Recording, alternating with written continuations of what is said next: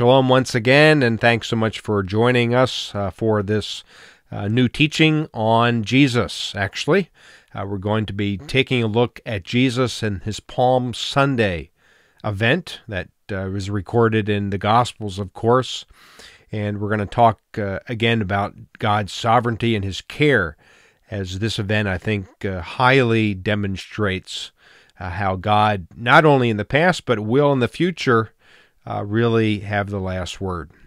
So I hope that if you like this channel, that you'll like this video, and more importantly, make sure you hit the subscribe and the bell as well if you want to keep track of future teachings that we offer. So let's get started with going to the Mount of Olives in Jerusalem. The Mount of Olives today is really a location where God's sovereignty can be appreciated, both in the past as well as in the future.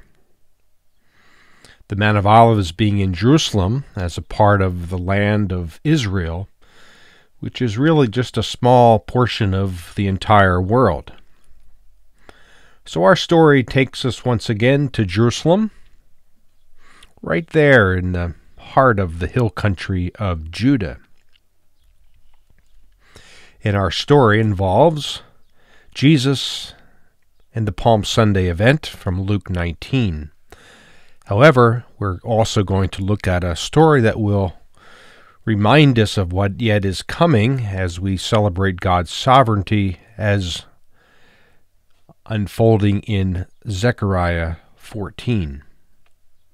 So there is Jerusalem. It's in the hill country of Judah, about 3,000 feet in elevation. When we zoom into Jerusalem, we see the old city coming into view now.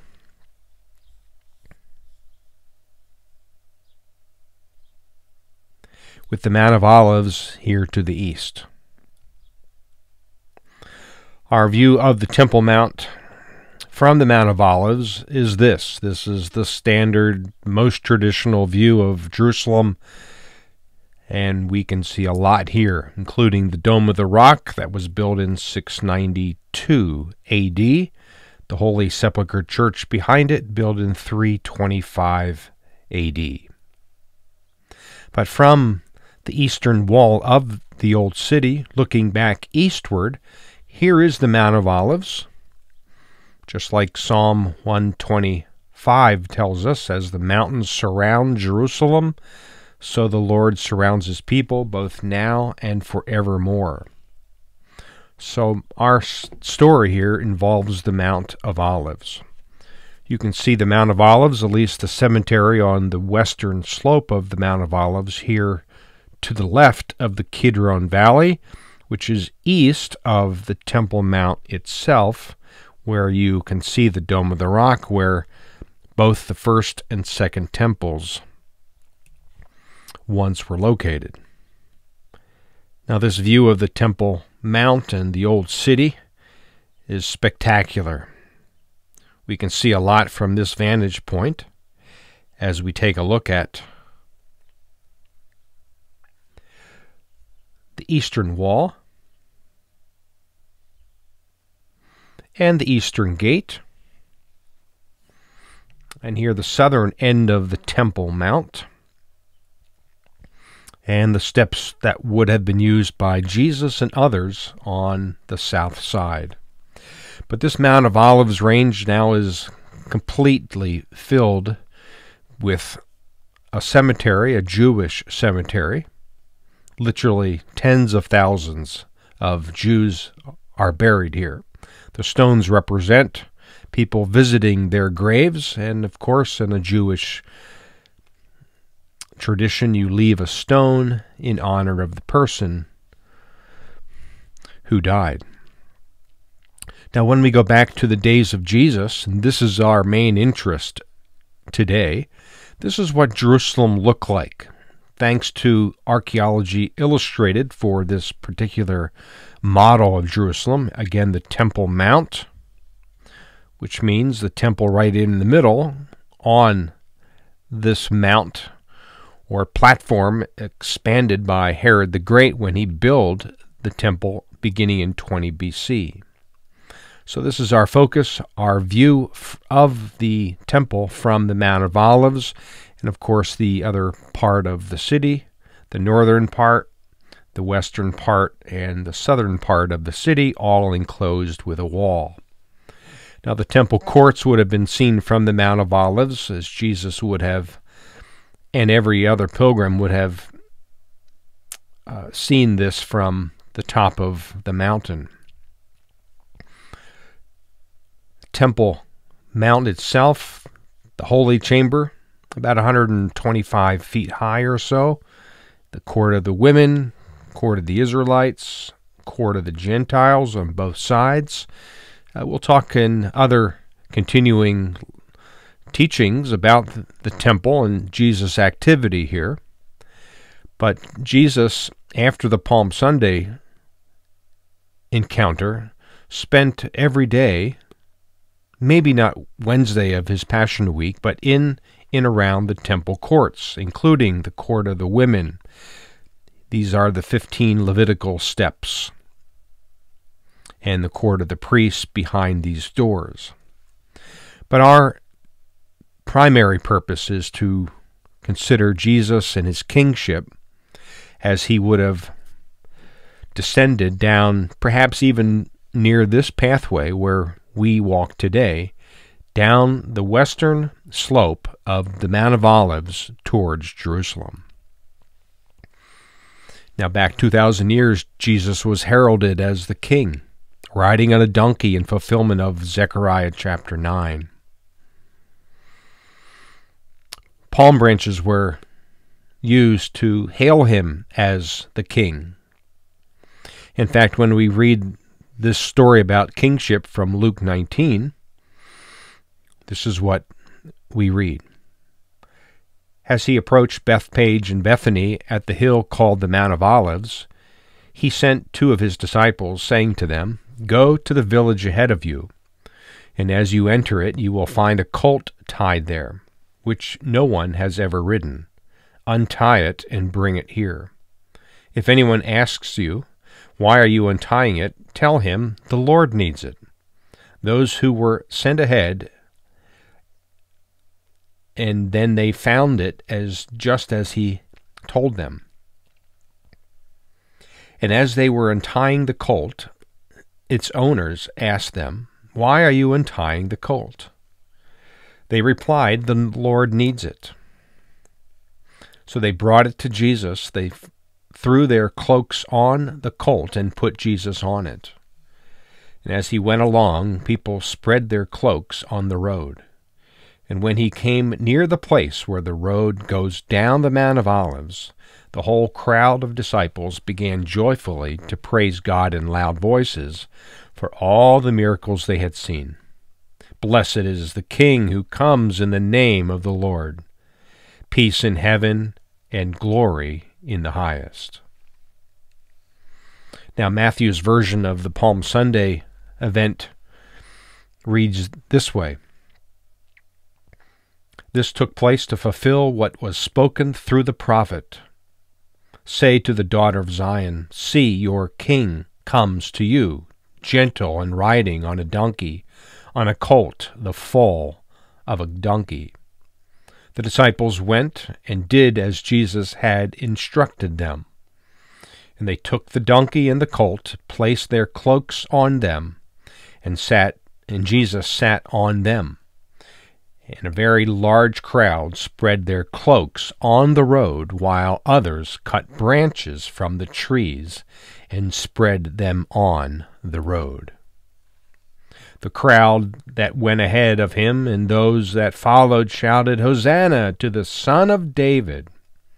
Blessed is he who comes in the name of the Lord! Hosanna in the highest!" When Jesus entered Jerusalem, the whole city was stirred and asked, "Who is this?"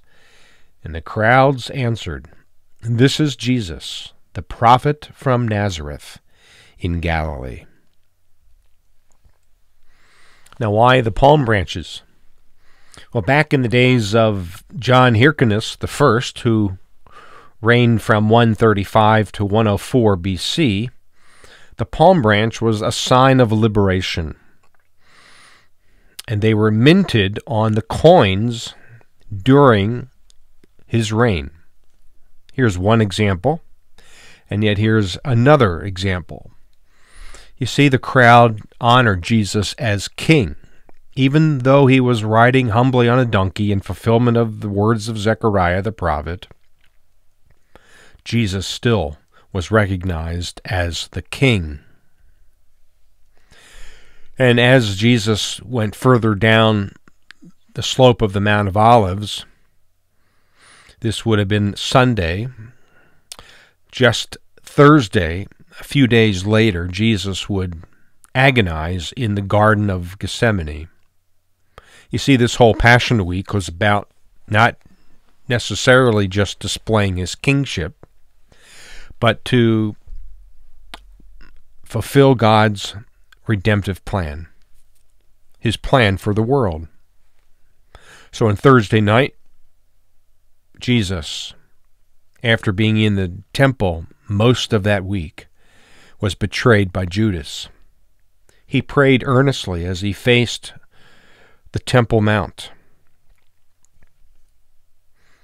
And yet he prayed, "Not my will, but yours be done." Friday, Jesus was crucified. And yet Sunday, he rose again.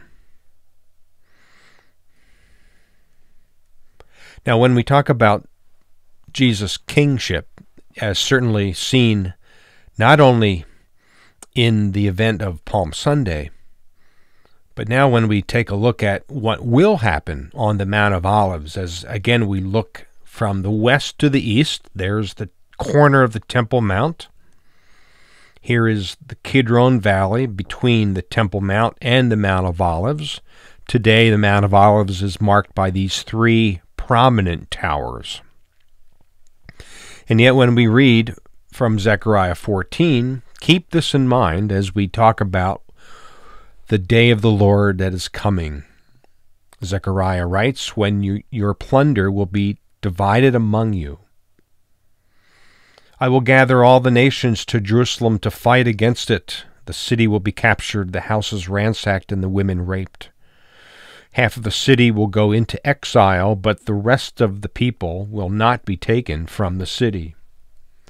Then the Lord will go out and fight against those nations as he fights in the day of battle. On that day his feet will stand on the Mount of Olives, east of Jerusalem, and the Mount of Olives will be split in two from east to west, forming a great valley, with half of the mountain moving north and half moving south.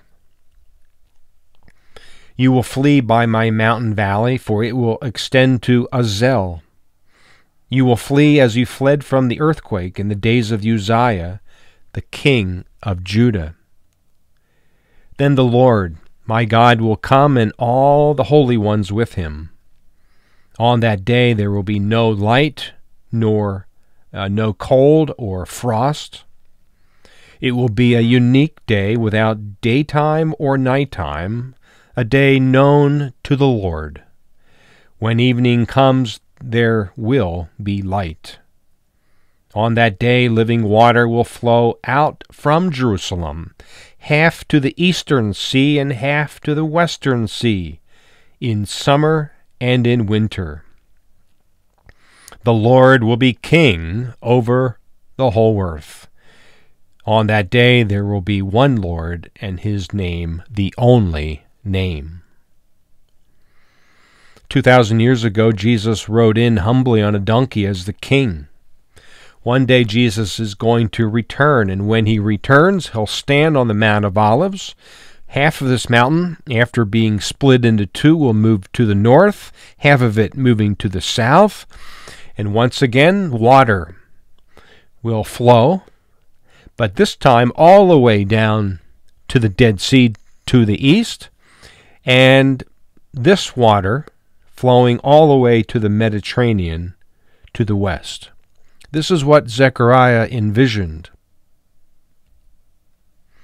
And the Dead Sea will become fresh water. This is a great example of Jesus and his sovereignty and yet his care for the world as he fulfills God's redemptive plan as king. Jesus came as king once. He's coming again as king. And the whole world will know that God reigns above. So as Jesus came once to be our Savior, he rode into Jerusalem on a donkey, heralded as the king. He died as our Savior. He rose again victorious, and yet he's coming again a second time when he will stand, as Zechariah tells us, on the Mount of Olives. I hope that you're trusting in him as your Savior, and certainly I hope that in the midst of the uncertainties of life that you are also depending on God's sovereignty and care to be extended to you. He knows exactly what you're facing today, and he wants us to keep in mind that as Jesus himself was heralded as king, God is certainly still on the throne, overseeing our affairs as well. So I hope that you enjoy this teaching. Again, till next time, shalom. Thanks for joining us.